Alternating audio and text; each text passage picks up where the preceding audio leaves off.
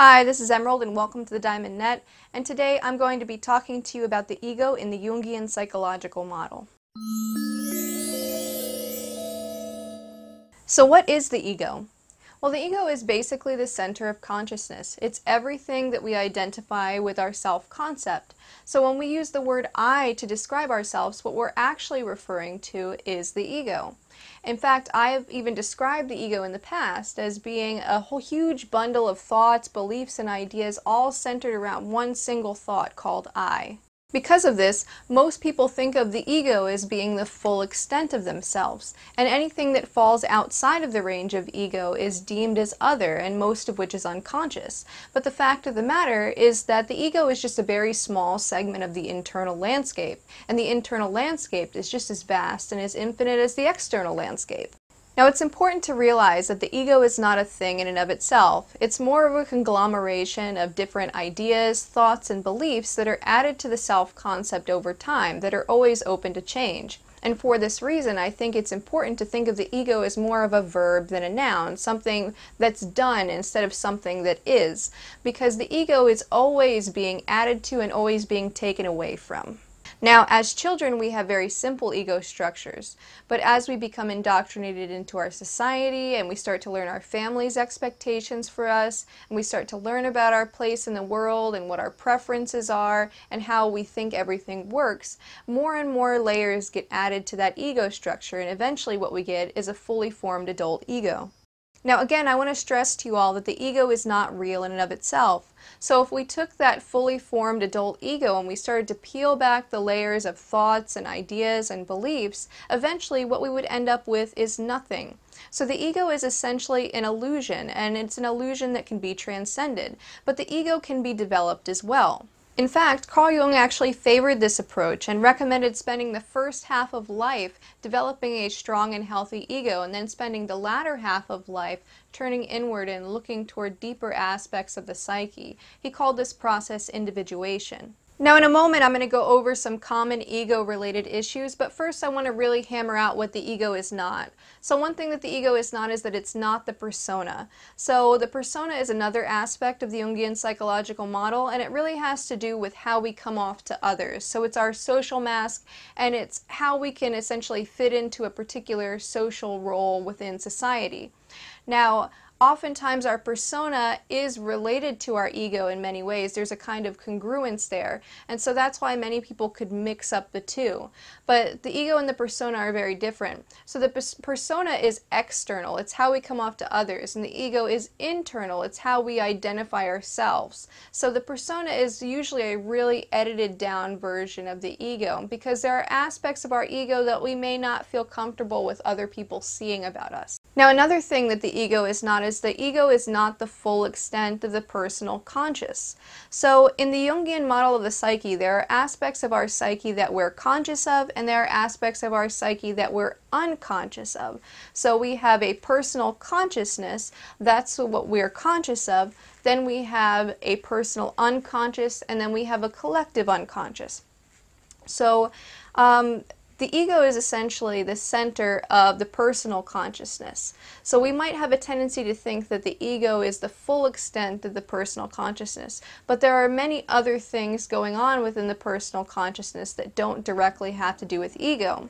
So for example, our wants and desires, they're self-referential, but they aren't necessarily an aspect of our ego because we don't necessarily identify with them. Also, the things that we know or our memories are part of our personal consciousness, but they're not necessarily an aspect of our ego. We kind of think about ourselves in relation to those things as opposed to being those things themselves. Alright, so moving forward into the issues, there are really two main types of issues that I see with ego development. The first problem is weak ego. So this is where a person doesn't quite develop a strong enough or healthy enough ego to function in the adult world. So for those suffering weak ego, what happens is that most of the personal conscious is undifferentiated. So the person hasn't separated the wheat from the chaff in terms of what they identify with and what they don't identify with. Alright, some issues that stem off of this main problem of weak ego would be, number one, that a person has a hard time adapting in adult life. So being an adult is hard. You have to go through a lot of very difficult situations day by day. And you have to have an ego structure that's resilient enough to deal with those challenges and to be able to find positive emotions and positive ways to think about yourself. But a person with weak ego will have a very hard time finding positive things to think about themselves because they don't know themselves very well. And so they tend to gravitate more toward negative thoughts and negative feelings about themselves. Now, another issue would be this sense of not really knowing yourself. So the self-concept sort of exists in like this haze where you're not really sure what you really identify with, you don't know what your identity is, you don't know what your preferences are, you don't know what your values are, you just kind of exist in this place where you're not really sure. And this muddies the waters and creates a lot of indecision. And a person who is dealing with weak ego also has a lot of problems with making decisions because they don't really know what they want because they don't really know who they are. Now, stemming off of this lack of clarity also comes the problem of lack of motivation and lack of ability to sort of build up momentum behind your sense of motivation. Because most people, their motivations come directly through their ego. So they're thinking, even if they're not thinking about it consciously, deep down they're thinking, how is this serving me? How is this bringing me forward? And that's a very natural thing for the ego to do. And so if a person doesn't have a really clear sense of self, then it becomes very difficult for them to garner that motivation of hope and bringing this one person forward.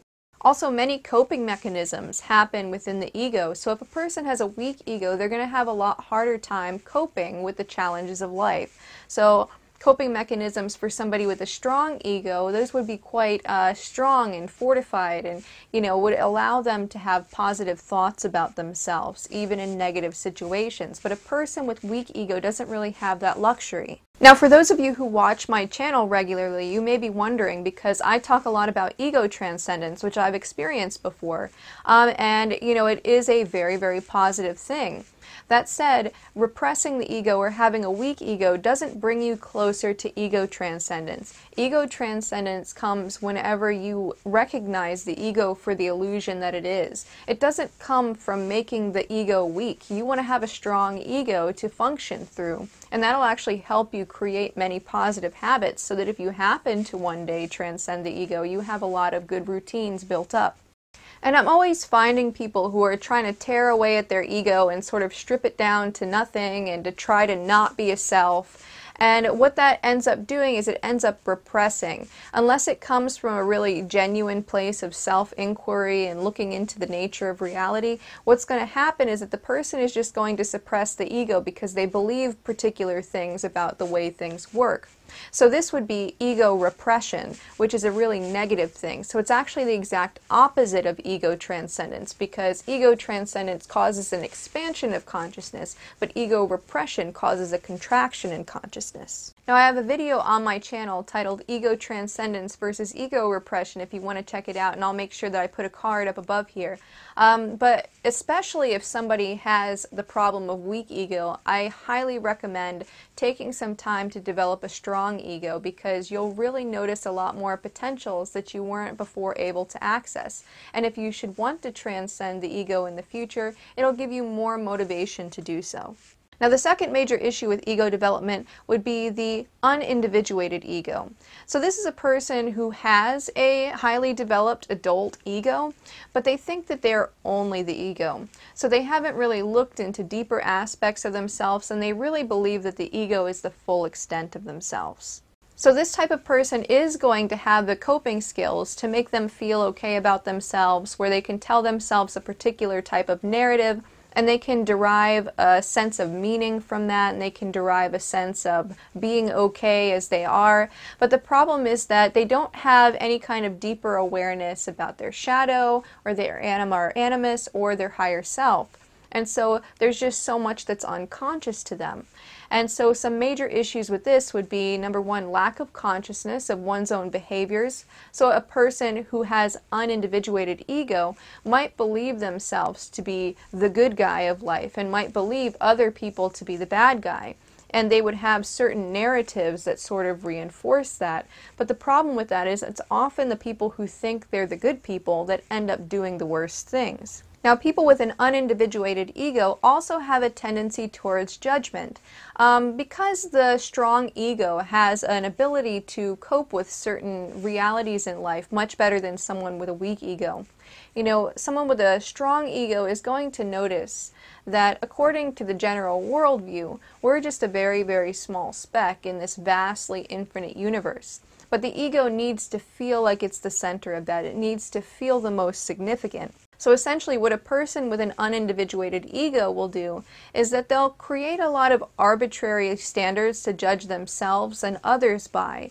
So they'll create some kind of thing that means, oh, if I'm doing this, or I'm like this, or if I'm smart like that, or if I'm good with that, then that means I'm significant. And then necessarily, because the ego is competitive, you know, it has to differentiate itself from other people. So there have to be people that are less significant. So there's always this tendency of the strong, unindividuated ego to try to create narratives around why it is superior to other people. Now, this tendency might be very overt, but it also might be very, very subtle.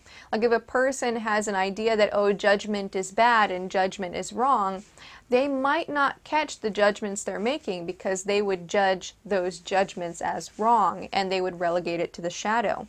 So this is something that a person with any type of ego structure would really have to watch out for, is judging other people as a basis for sort of bolstering up the self-concept. Now, another issue of unindividuated ego that stems off of the last issue is megalomania. Now, when I say megalomania, it might draw images of Hitler or some other dictator to mind. But megalomania is a very, very common emotion that almost everyone feels. Definitely everyone with an ego, especially those with a strong ego. So there's this sense that you are the center of the universe. There's a sense that what you are is somehow more special, more important than other people. Now, someone with a weak ego might feel the opposite. They might feel like, oh, I'm the worst in the world. Oh, I'm so terrible. But again, there's still this centering of the self as the reference for all other things. So in a sense, that has a touch of megalomania as well. But you can notice this in yourself. So if you have an ego, watch out for megalomania. It's not just for Hitler and Stalin. Another problem with this type of ego structure is over-refinement of ego. So when I was a teenager, I wanted to be perceived in just a certain way, and I wanted to think about myself in just a particular way. And so anything that fell outside of the range of how I wanted to be perceived, I sort of just chopped that part of myself off and tried to forget about it because I wanted to come off in a very, very particular way. And so as I grew older, my judgments grew so much more, and so I kept sort of chopping away at myself. So if you imagine like I had a piece of clay right here, and then I was just peeling back the layers of clay, and what I ended up with was very, very small. And so that was my consciousness at that point, because once you start chopping away aspects of your ego and repressing them, what happens is that you become less and less and less conscious. So you become like Wile E. Coyote trying to chop off the tree limb and ending up, you know, chopping yourself down with it. Now, an issue that stems from over-refinement of ego is a sense of disconnection from reality, so a lack of groundedness. I remember when I had that really, really refined ego structure, I remember walking around my freshman year of college, and I was like, my goodness, I don't even feel like my feet are touching the floor right now, because I didn't feel like I was really there. And I relate that to the fact that all of my focus and all of my energy was going to my headspace, where I was essentially being the steward of this really, really complex ego structure. So I really didn't have the ability to focus on anything else. So at this point in the video, you may want to stop for a moment and sort of self-diagnose what kind of ego structure you believe yourself to have. So if you have a weak ego structure, what you're going to really want to be focused on is creating a stronger ego structure, because that's going to make life so much easier for you, and you're going to be able to cope so much better with the world. But if you already have a strong ego, then I recommend turning inward. So really looking to reintegrate things from the shadow, doing different inner work practices and the like. Now in a moment, I'm going to go into how to create a strong ego, and then after that I'm going to talk about the process of individuation and turning inward and how to do that. But when it comes to strong ego, it's a good idea to know exactly what constitutes a strong ego. So in my view, there are three main aspects to creating a strong ego. Now the first is that it's authentic, which means that it's derived from self-observation. So you're not just creating the ego out of thin air and making it whatever you'd like it to be. You're actually self-observing and you're seeing how you actually are. And this will help you get more clear about your identity, about your values, and about your preferences. Now, another quality of a strong ego would be that it helps a person thrive within their society. So it's not just an adaptive mechanism, it helps you really sort of navigate the world in such a way that you can achieve whatever it is that you want to achieve, and you'll be able to derive the motivation needed to do so. And a third quality of a strong ego is that it's more expansive than it is contractive. Now, in a sense, some ego refinement has to happen. That'll help you sort of separate the wheat from the chaff in terms of what you identify with and what you don't identify with. But what you don't want to end up with is the over-refinement of ego. And so you want to make sure that you build an ego structure that's not based off of, being judgmental and trying to cut away aspects of yourself. So you want to be able to add as much to your ego structure as you possibly can while still being able to keep a clear sense of self. So here are some steps for creating a strong ego. Now before I go into those steps, I want to caution you to remember that the ego is only an illusion. So it's only your own thoughts and ideas being all bundled together.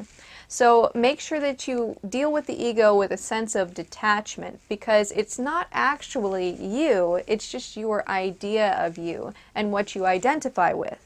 So the first thing that you want to do when creating a strong ego is that you want to spend a lot of time with self-observation, and you want to really hammer out what your preferences for things are. So if you're somebody who, if you get asked questions on a personality quiz that you can't really come up with a clear answer really fast, you might want to hammer out some things within yourself, like, oh, what do I actually like in these situations? And just ask yourself lots of questions about what you prefer and what you don't prefer.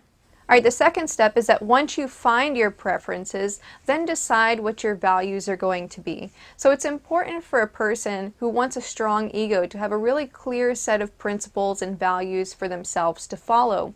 And this will help give them a sense of meaning in life and a sense that they're doing the right thing by their own idea of themselves. Now, when you're solidifying your values, you want to make sure that you're giving yourself values that are going to serve you. So, for example, when I was a teenager and first building up my ego structure, hard work was one of my values that I chose for myself. And I'm very, very grateful to my younger self for doing that, because I learned how to work hard and to persevere through difficult tasks, and it served me very well in my adult life. But if I had created some different value of like YOLO or something like that, who knows where I would have ended up with that. So you can create positive values and negative values, so make sure that you're creating values that actually serve you. Alright, step number 3 is to develop latent potentials. So if you come from a state of weak and underdeveloped ego, as you start to build up your ego structure, new potentials will arise, just like they do during teen years when most people are building up their ego structure. So if you're looking at your preferences and you realize that you have, let's say, a preference toward artistic endeavors, you may go on to discover that you have some raw talent toward artistic endeavors. Maybe, maybe not. And then once you know what you have a raw talent for, you can then develop that raw talent into a full-blown skill. So developing skills off of these latent potentials that can be used out in the real world is very, very important for this aspect of ego development. Alright, step number 4 is to look at yourself very honestly and become aware of your genuine strengths and genuine weaknesses. Now this can be a little bit difficult for someone who is suffering from weak ego to look at their weaknesses, because they might have a tendency to think very lowly of their self in the first place, and so it might be a bit uncomfortable to look at these things even more. But if you take an honest assessment of yourself and you find out what your strengths are and what your weaknesses are, what you can do is you can leverage your strengths to your advantage and try to focus more on your strengths. And step number 5 is to get a really solid sense of what you're identifying with and what your ego is. This is going to help bring the ego out of that undifferentiated state and more into the center of consciousness. So that way you will know, like if somebody asks you questions about yourself, you should know it immediately. It shouldn't be like, oh, I'm not really sure, I never really thought about that. you want to really ask yourself lots of questions about yourself, like what your preferences are, what your values are, how you think about things, what your opinion is on things. So these types of things are very important to know if you're trying to get to know the ego. Alright, so next I'm going to talk about some of the qualities of the individuated ego. So the individuated ego knows that it's not the center of the universe, and it knows that it's not the center of the psyche. And so it doesn't mind necessarily playing second fiddle to someone else, and it doesn't really have a lot of fears about insignificance. It's also geared toward introspection and integration. So it can look toward deeper layers of the psyche, like the shadow, and integrate from it. It can also have a direct connection to the anima or animus, or even a direct connection to the self with a capital S, which is really the God within us. So a person with an individuated ego tends to know their inner landscape quite well. And this is because they can look at it without blinders on. They don't have to see themselves as good all the time. They can notice that there are forces inside of them that are destructive and downright evil. So this is very, very important to be able to be aware of the deeper aspects of the self, because there are things down there that don't paint us in the nicest light. And so if you're the type of person who has a strong ego and likes to think of themselves as a good person all the time and thinks that they don't have any flaws in this way, well, I would say that you're not really looking at the internal landscape deep enough. There's some really scary things in there, and that's just inherent to the internal landscape. Alright, so here are some things that I recommend for the individuation process. Now, this is by no means an exhausted list, but I think that this is a good start. Alright, so the first one is to do shadow work. So a lot of our unconsciousness comes from the fact that we want our ego to be just a particular way. And so we tend to cut away aspects of our ego as we get older, and we relegate them to the shadow. And then there's also things all the way back from childhood down in our shadow, and so many things that we're not aware of. So if we do shadow work, what we're essentially trying to do is we're trying to reintegrate aspects of ourself that we've left behind. Alright, the second step is to practice brutal honesty. And when I say brutal honesty, I don't mean brutal honesty with other people. That doesn't matter that much. Now, be as honest as is nice to be, but when it comes to the self, you want to be brutally honest to a T. So if you're the type of person that likes to see yourself in a good light and likes to think of yourself as a good person, what you'll have to do is you'll have to suspend that and look down inside of yourself, and you can notice some pretty gnarly tendencies that you might have had a tendency to repress away. So brutal honesty takes a lot of detachment from ego to do. So it's very, very important in the individuation process. Now, the second step is to be able to recognize and reverse judgment. So the first part of this step is to actually recognize judgment as you're doing it. Now, a lot of people might have a tendency to think that they're not a judgmental person, but the ego sort of has a naturally way of judging people in subtle ways and saying, oh, it's like, well, I'm not judgmental because I don't say it out loud, but I don't think that that person's behaving in the proper way, or I think that they're a little bit lame for doing this, or, just very subtle things that you may not notice. And so brutal honesty will also help you recognize the judgments as they come up. Now, it's important to mention that when you recognize those judgments, you may be tempted to try to suppress them because they paint you in a more negative light that you probably don't want to be seen in. And so you want to make sure that you just let whatever judgmental thoughts come up and sort of hang back and observe them in a detached way. And then you can start to do the other part of the process, which is to reverse the judgment. So let's say that you're judging someone for being a trashy person. And deep down, what you're really judging is you're trying to protect yourself from seeming trashy yourself because you think it would mean that you're worth less than the average person, or you're not worth as much as you thought you were. So it has a lot of ideas in there like worth and significance that you may not have even realized that you were trafficking in when you were judging someone. This will also help you be more empathetic to people who are different from you. Alright, step number 4 is to integrate the anima and the animus. So the anima is essentially the inner woman in every man, and the animus is the inner man in every woman. So basically, this aspect of ourself is the mediator between the conscious and the unconscious mind. So if you're trying to get access to deeper layers of the psyche, it's very important to get in touch with your anima or animus. Now personally, I've suffered issues with both my anima and my animus, so I'm more inclined to believe that everyone has both. It's just that maybe in the past, when Jung was conducting his research, it was more common for people to identify with one to the extreme exclusion of the other. So you may have an issue with one or both that you would have to remedy before you actually have access to those deeper insights and to the self with a capital S. Alright, step number 5 is to do lots of contemplation and question everything. That includes everything about yourself and everything about your worldview. So what you'll notice is that you have a tendency to think that you know the way things go on in the world, but we actually know very little. If we look at it, everything could potentially be an illusion. So if I'm sitting in here in my bedroom right now, I don't actually know that my living room exists when I walk away from it. So there's so much that we have to take for granted as human beings in order to really function in the world.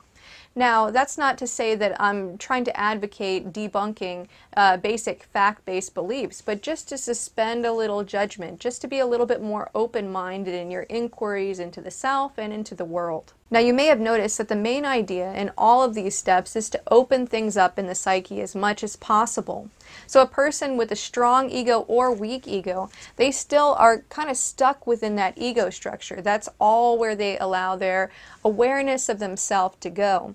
But if they can look deeper at things, they can get a more expansive sense of self and get more access to the full depth and breadth of their internal landscape. Now, many of these dovetail nicely with common practices of trying to get to enlightenment. So especially like contemplation or things like self-inquiry, being brutally honest with yourself, these things are recommended for that. But enlightenment work is really a topic for another video.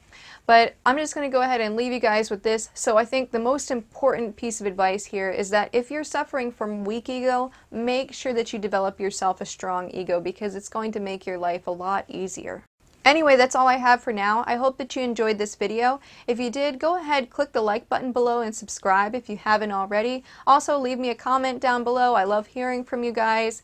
Also, I want to say thank you so much to my patrons. You guys rock as usual. And if you're interested in becoming one of my patrons in exchange for rewards, I'll leave a link down below in the description box. And anyway, that's all I have for now. And until next time, keep becoming more you.